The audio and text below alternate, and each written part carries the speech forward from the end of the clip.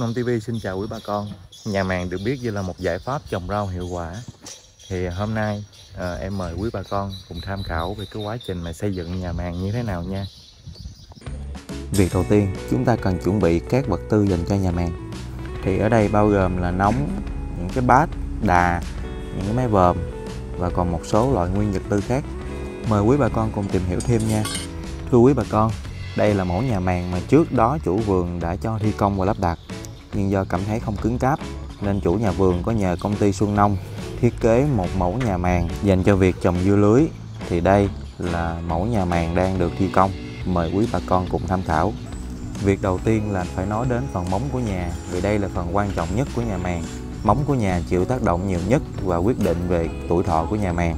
Ở đây còn một lốp đổ bê tông nữa nha bà con. Đây là lúc đóng khung cho nhà màng. Thì phía trên mọi người đang đóng nẹp để chuẩn bị cho phần mà lợp lớp màng be. Còn phần bên trên về lớp màng có chất liệu từ nhựa PE cao cấp được nhập khẩu từ Israel. Ngoài ra có thêm một lớp lưới. Lớp lưới này có tác dụng là giúp nhà màng tránh được côn trùng và đảm bảo sự thông gió cho nhà màng.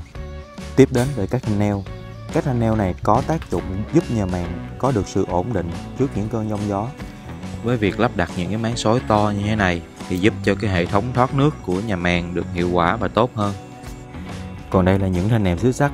Những thanh nẹp này có tác dụng là giúp cố định màng cho nhà và cố định những cái lớp lưới thông gió. Để giúp cho môi trường bên trong của cây có được điều kiện hấp thụ ánh sáng tốt nhất và giúp cho nhà tránh được những cơn bão, thì lớp màng bên trên được kéo kín căng đều và cố định các bên.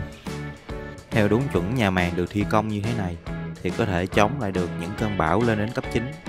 Bên trên là quá trình thi công nhà màng trồng dưa lưới. Ở clip sau em sẽ gửi đến quý bà con khi nhà màng được hoàn thiện. Cảm ơn quý bà con đã theo dõi cùng Nông TV.